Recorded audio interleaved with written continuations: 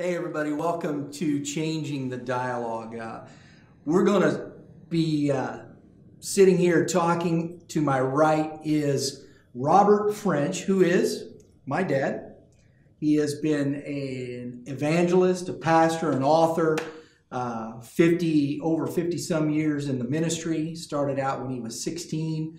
And one of the things that we are here to talk about is just what's happening in the world of Christianity today. Christianity's thrown around pretty lightly today, would you say? Yeah, it's thrown around pretty lightly. And then when you consider there are many forms of it, right. When you say Christianity, it's a pretty broad statement. It can be, can't it? Yes, very broad. It's a big statement because what does that mean denominationally, right? What is it when I say I'm a Christian? Well, most of the time when you ask somebody what they are, or they're a Christian, or they say they're a Christian, the next immediate question is, well, what faith or what denomination right. or what part of Christianity do you belong to? Yeah. And so not only do we say we're Christian, then we have to define what that means. Right. And two, when you look at that, how many people really understand what it is to be a Protestant? Or to what's the difference even between a Protestant and an evangelical or full gospel? How many people actually really know that stuff? Not too many, because most people and most Christians don't have a real fundamental background in Christianity. Right. Most of them, through the years that I've talked to, and I've talked to many thousands of people in my experience, when you talk to them, they don't really have a fundamental knowledge of the Reformation, right, where we get the word Protestant from, or Protestant. They don't have a fundamental knowledge of even the Roman system of religion. They simply relate to, well, I'm a Baptist, or I'm a Methodist, or Lutheran, or whatever. That's right. Yeah. And when people are, we were discussing today, we'll just bring this up. It's just recent in the times. You're talking about the latest and greatest news. Chick-fil-A decides to pull funding from Salvation Army. They pulled funding from another, what was the other organization? I think it was something called FCA. I think it's Fellowship of Christian Athletes. Yeah. That's right. Yeah. Fellowship of Christian Athletes. And some other organizations that have to do with feeding the poor, feeding homeless, the poor, and hungry, things like that. So family-oriented things. You know, here we have this, what we would call Christian organization. But where does that, so define Christian. People are saying, well, because their stance against, say, homosexuality or this or that, all these things come up, or abortion, or you're not liberal enough, or this, or conservative, this. Or racist. Or racist, or whatever. In the end, you're called a hater. Well, wait a minute. Where do people begin to think about what defines what we call Christianity? And I think that's the big question, and that's the problem that I see in what we're talking about here. Nobody knows how to define it. Well, and it's happening in all kinds of areas. I read an article, for instance, in Christianity Today magazine about a mega pastor or a mega church. It's a church in Florida. It's a Baptist church. And their pastor resigned. Their senior pastor resigned for several various reasons. And he'd been there 27 years, and so he felt that one of the reasons is, it's time to go. Well, a pastor that they had considered came, and he happened to be black. Well, this is in Naples, Florida, and most of Naples is an Anglo community.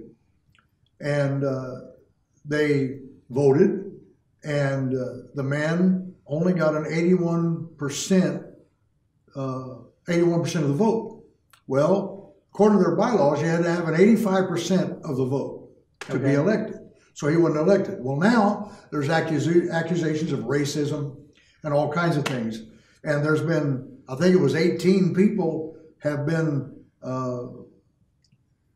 barred from membership or disfellowshipped from membership by the board for racism. Well, one of the men that they had let go from his membership said that racism had nothing to do with it. It was just simply some questions they had about the pastor. And but instead of just answering a question or doing that, we want to blame racism. So all of these things have gotten involved in Christianity today. Yes. Yeah. And, you know, I think the tough thing is, and we've talked about this a lot, is I don't hate people. No. And not at all. The dialogue from the other side is all about how Christians hate people. They hate. They're bigots, they're bigots, they're bigots. Not a bigot. You can be a bigot and be an atheist. Oh, absolutely. When did it become central to Christianity that hatred and bigotry and all these things just because we disagree with a lifestyle? Yes. The color of a man's skin doesn't matter. But yet, we're defining Christianity in these terms. And when you go back and you're looking at the Bible, when you read the scriptures, and this is always what cracks me up, because you've always said, look, read the scripture for what it says. The word Christian's used one time Once. in the entire New Testament. One time. Talking about how the Antiochian people called them Christians. They were first called Christians in Antioch. Well, what cracks me up is you read Protestant, Catholic, all types of commentators that look at the time will tell you that the Antiochian people had this penchant for naming groups of people. Most of the time, it was done in a derogatory manner. Yes. They all say that most people try to say that Paul and Silas and some of these other guys started calling people believers Christians at that time. Well, the record doesn't bear that out. No. Because if you read Paul's writings, Paul was very much about the way he said things. You can tell Paul's writings. That's why many people have problems with the book of Hebrews as Paul being the author because of the language, right? Absolutely. So when you talk about that, I don't see how you can say Paul brought this to bear, because for the simple fact is he never used it anywhere in his writings. No. And I think Paul would have done that. So we have this term Christian. He said we were people of the way. That's right. Believers. Believers. Have faith. Saints. Exactly. The church, church, which is the ecclesia, the called out. So I think this term Christian has been utilized in this overarching archetype, for lack of a better way to put it, because of what we've created out of the Romish system and these types of things. If somebody calls me a Christian, I don't care. No. It doesn't bother me. No. But yet, it's not who I am. I'm a believer in Jesus Christ. And that means that I'm not going to be a bigot or hate people or anything of that nature. But yet, we're defining ourselves in these ways, and we're allowing the enemy to dictate what this terminology means and what a Christian is or isn't. Would you agree with that? Yes. And there's another aspect of it, especially in our day and time, the time we live in. Right. And it's been in my lifetime. Now, whether it was always like this, I don't know. You'd have to go back and look at the social aspects of every generation to figure this out. Right. But I know in our day and time, we love to group everybody into one area. We say they're this. And though everybody that goes there or attends there or talks about there or any of those kind of things, they're all the same. Right. That's what we do with Christian. We type everybody as what we think a Christian is. Right. And of course, there are many groups that think Christians aren't much. Yeah. And so you get typed.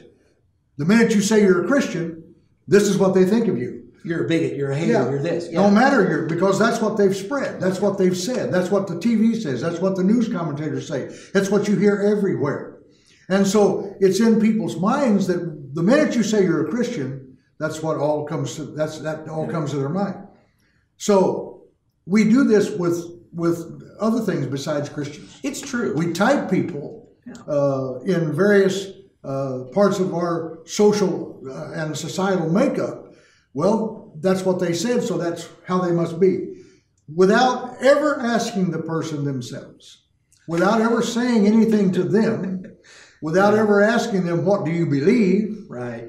I remember talking to a new neighbor of mine, and he asked me what I did, and I said, I'm a pastor. And he asked me, well, what religion? I said, well, what do you mean? He said, well, what faith? I said, well, what do you mean? He said, well, are you a Baptist? I said, no. Are you a Methodist? No. I said, finally, I looked at him and smiled, and I said, I don't believe in religion. And he stepped back about 2 steps and gave me the oddest look. And he said, that's the most fantastic thing I've ever heard. You're a pastor and you don't believe in religion. I said, you're exactly right. Religions are man-made, and I don't adhere to any one religion. We call it the Christian religion. Well, there's about 40,000 different denominational areas of that are registered in our country, and they all have a different doctrine, a different view, a different idea. I personally think the Bible teaches one thing, and I think it's correct, I think it's right, and I think it's one message. And how we get to all these other things is beyond me. But if we separate, and this is the way most of it's happened. Yeah. There's a church split. And so one group splits off, goes over here. So in order to identify themselves from the other group, they change a doctrine, or they have a different view of a doctrine, or they have a different idea. And so they put that in their bylaws. And that becomes their tenets of faith. Yes. Yeah. And then they split, and then another one comes. And then they split, and another one comes. Well, how many different interpretations of one verse can you get? Right. So Christian is such a broad term. Personally, when people ask me, I say I'm a believer in the Lord Jesus Christ. And I believe in Jehovah, his Father. I believe in biblical principle. I believe in biblical truth. So beyond that, you're going to have to ask me then. Yes. Which truth, or what is it, or what do you think about this? What do you think about this? And then I'll tell you. Because you have to be specific. You have to get to know somebody. You can't just say, oh, I'm a Christian, and you think, and all of a sudden, I know that person. Even if I'm a believer, and I ask somebody and they say they're a Christian, that still doesn't mean I know that person. I don't. No.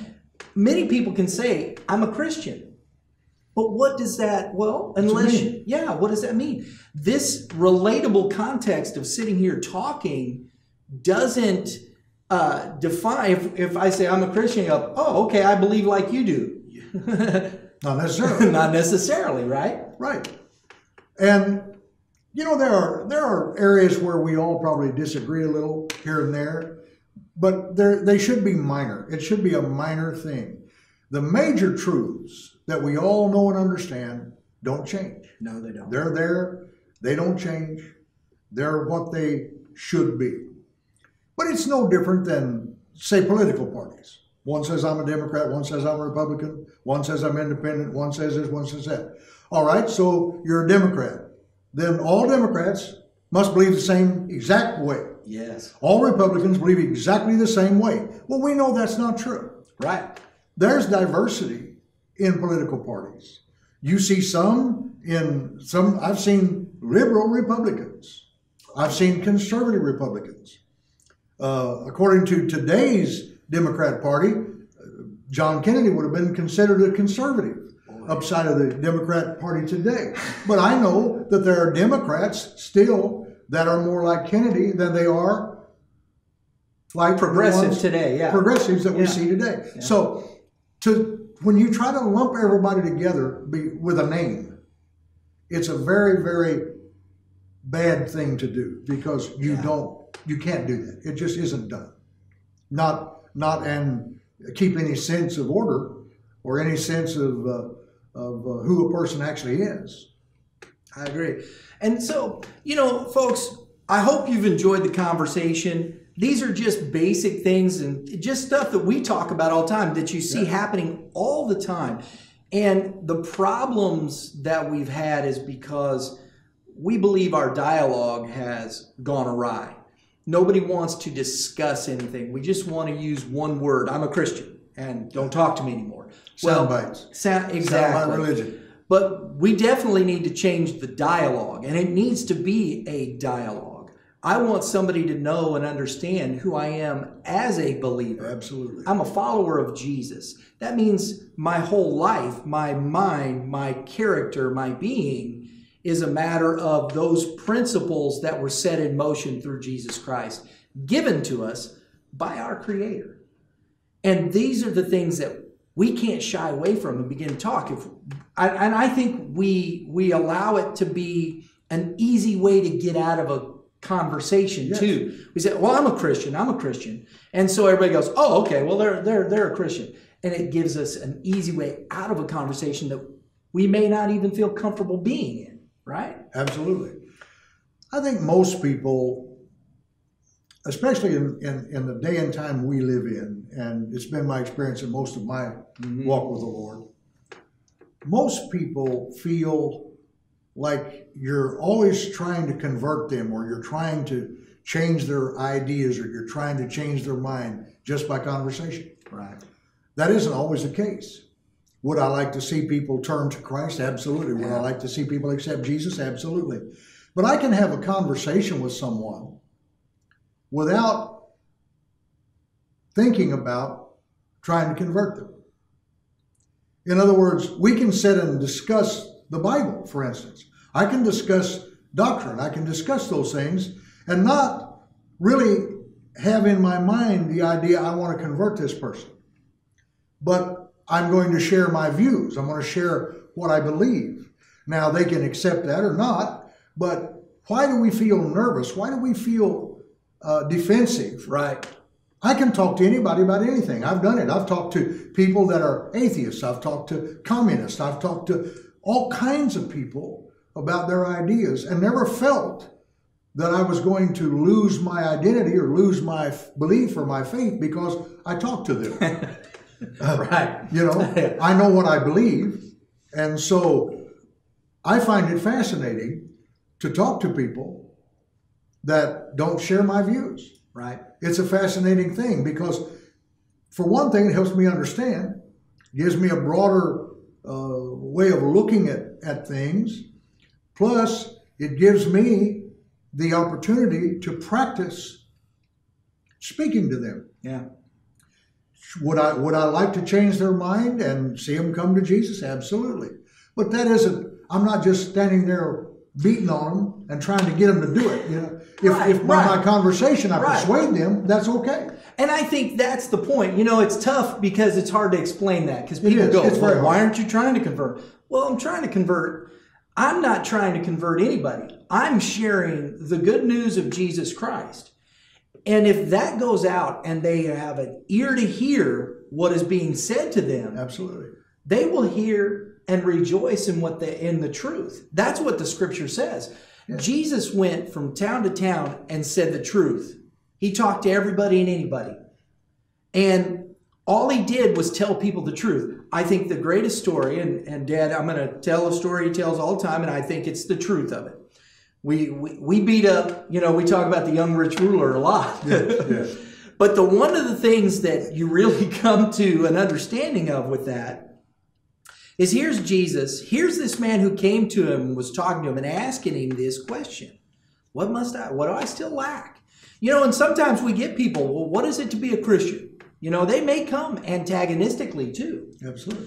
But yet, here's Jesus. He says, well, go and sell all you have and give it to the poor. Come follow me.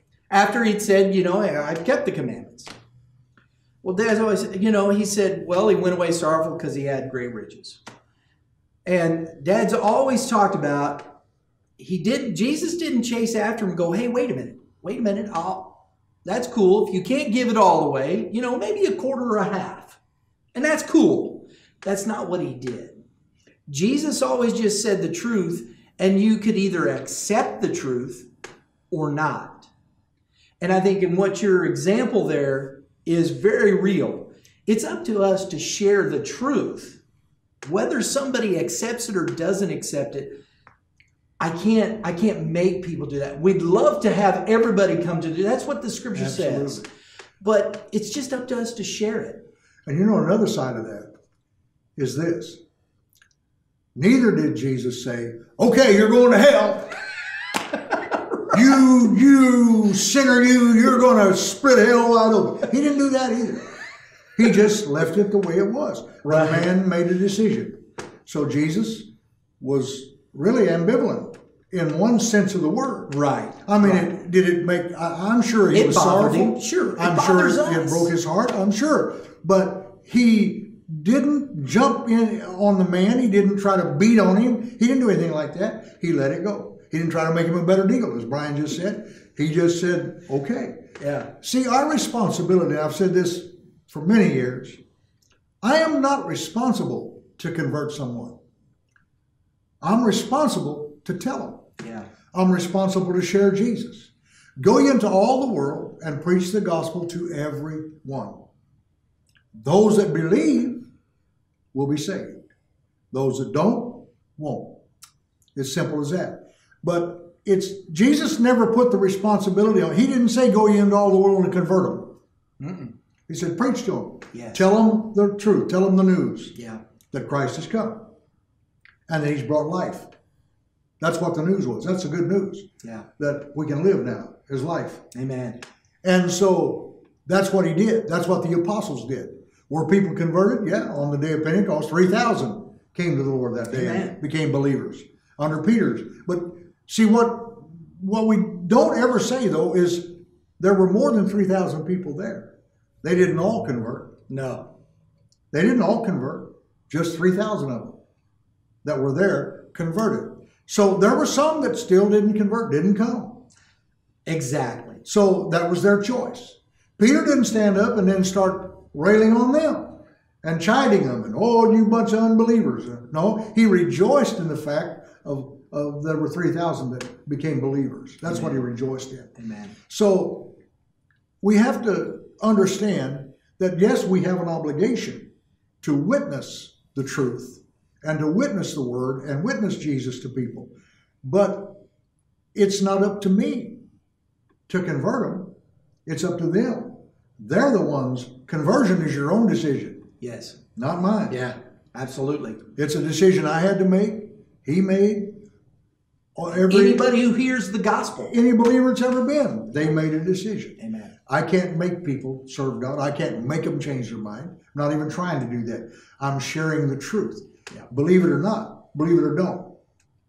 And I believe that we share it with the conviction of of what we believe to be true. So if that conviction is there, then that is persuasive in itself. It really is. So anyway, folks, well, hey, we hope you enjoyed the conversation. And, we're going to be coming back with more. So stay tuned.